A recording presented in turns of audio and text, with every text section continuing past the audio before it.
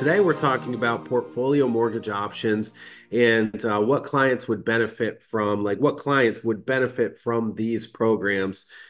First off, Paul, can you explain what a portfolio option is in regards to a home mortgage? Absolutely, Amelia. So a portfolio loan essentially is a loan that a lender or a bank or a broker they internally keep this loan. It's something that they draw up themselves, the guidelines, the rules, regulations.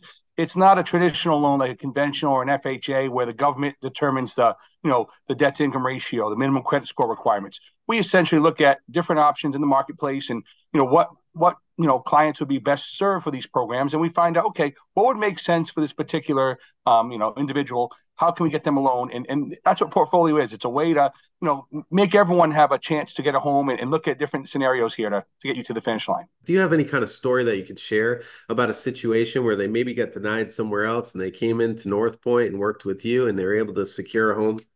Absolutely. So let's just say our client's name is John, and John is in the Boston market, and he's looking for an investment property. Let's say a 3-unit property, and John goes to his local credit union or bank. Nothing against them, and all of a sudden they try a conventional loan, and they look at his tax returns and W-2s, pay stubs, and say, you know what? Based on the situation, unfortunately, the ratios do not work.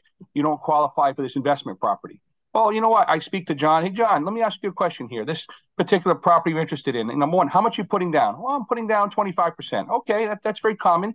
How's your credit? Oh, let's say it's, high sixes. Okay, so high 600 credit score.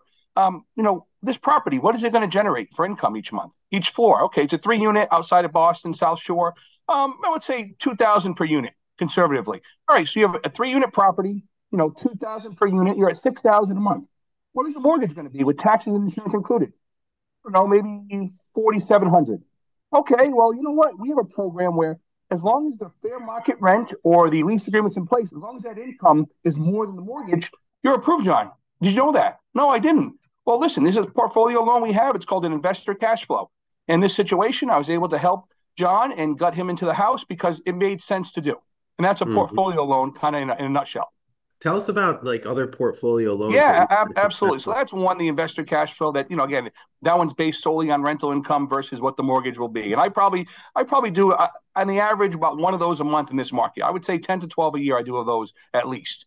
But there's other programs they have that are more for, let's say self-employed borrowers or more for, let's say people who are close to retirement that have money, locked up in a 401k or who knows, annuities. And let's just say the asset depletion program, very, very popular portfolio loan.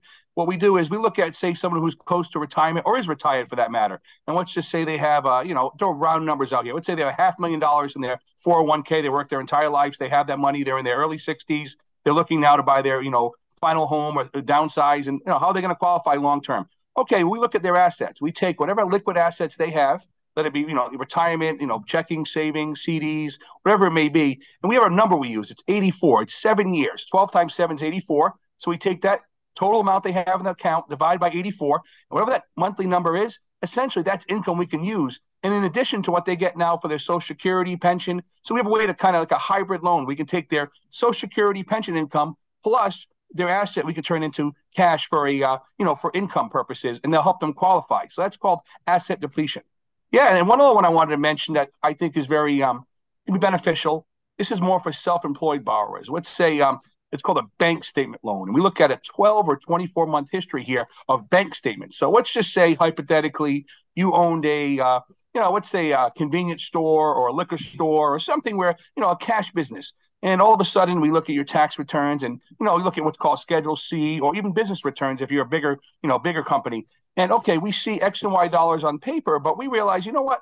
Maybe there's more money here that we're not recognizing. So we'll look, okay, based on your profession, let's look at your last 12 months or 24 months bank statements. Let's see how much money you deposit each month cash. And that's kind of like a cash flow. And we'll look at that number. And then there's a formula we use and determine, okay, based on the profession, what percent of that is actually profit versus, cost, overhead, materials, supplies, whatever it may be. And we can take that cash and let's say it's 10,000 a month. Okay, we can use 65% of that as income based on the profession. And that's another way. We'll take that now and use that in addition to what they show on paper. So there's ways we can get creative here to get loans approved. And that's called the bank statement program.